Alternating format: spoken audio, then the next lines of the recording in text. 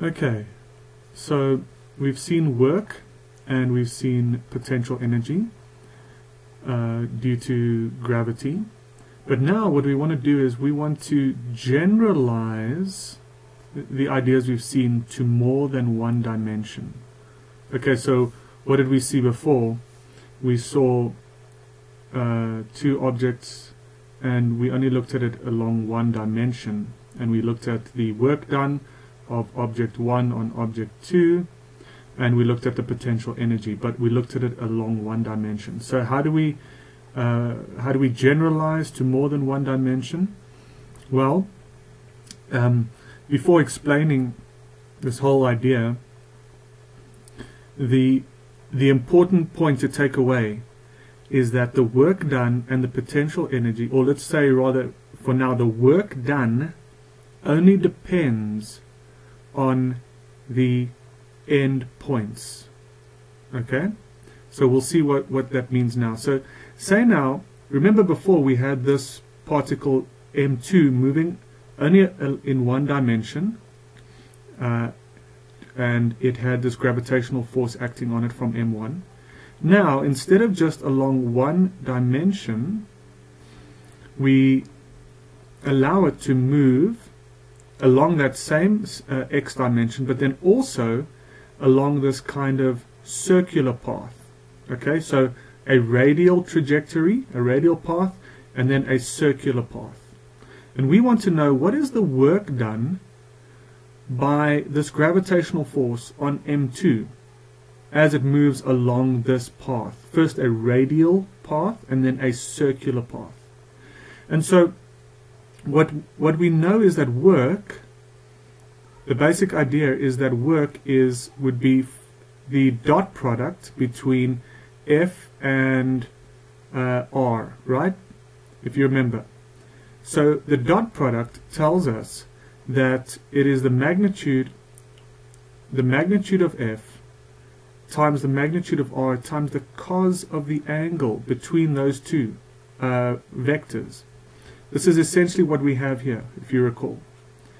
So what happens if the force vector, right, which in this case, if this object is moving in a circular motion from R to Q, the force vector is going to be a centripetal force, and it's directed towards the center of that curvature.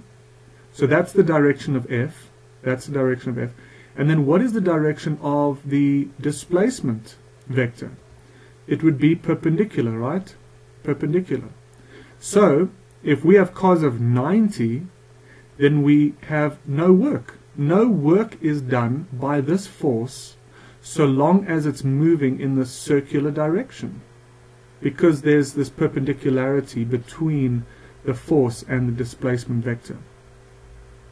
Okay, so that's why it says the work done from R to Q, from that point to that point, is 0. So the point that they're trying to make here in this page is that as it's moving in two dimensions, okay, it's got these two components. It's got a radial component from P to R, and it's got this circular component from R to Q. Okay, and the only component where there's work done is this radial component. Okay, so the work done by object 1 on object 2 as it moves from P, all the way from P to Q, right, along the path PRQ, is equal to the work done along the radial displacement only. Work is only done along this direction. Because why? Because in this direction you've got this cos of 0. So then you would have this work that's done. Okay? And now the important thing is, well, I'm not sure if they get to this yet. How about we just first look at this diagram? In this diagram, let me make this big so you can see where I am. This diagram, it's simple. There was this radial motion and then circular motion to get from P to Q. Over here, they say, well, okay, let's go from P to Q again, but let's break it up. Let's go circular, radial, circular, radial, circular, radial. Let's break up that motion into segments of circular and radial motion. And what you see is that the work is equal to this. It's equal to what we found before, and it's 1 over the final position, the magnitude of the final position, minus 1 over the magnitude of the initial position. So it's still the difference. This is the point. Only the change in radial distance matters. If you consider, what are we looking at here? It's the same as saying it moved from there, from that point to that point. So it's the same as saying that was R, what is the final? That was RP, and that is RQ, right? Because it's only the magnitudes of those position vectors. So this is a position vector along the x direction, and this is a position vector along some arbitrary direction, but still the work done is only the difference, is only based on the difference between the radial directions. I hope you're getting that. So this is the work done from P to Q.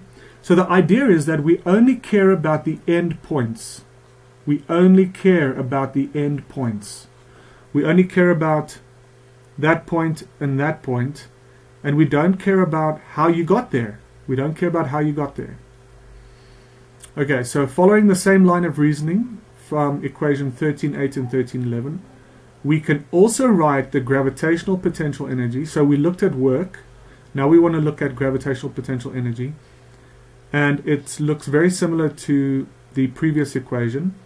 But here we've got R, which is the distance between the two objects. Okay? All right. Let's see. Okay, then finally, so this is also what I'm trying to say, is that the gravitational work done on an object 2 depends only on the end points. So make sure that you get this idea. It only depends on the end points. So the work from P to Q is independent of the path taken, right? So if you travel, if particle M2 or object M2 travels along path 1 or along path 2, the work done is the same. Okay?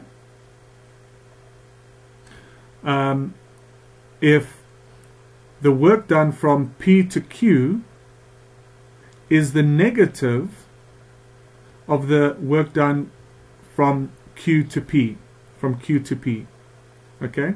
So here it's traveling along that direction, so the work done by this gravitational force on M2 would be it would be negative. Well, or this one over here, this path from Q to P is the negative of P to Q.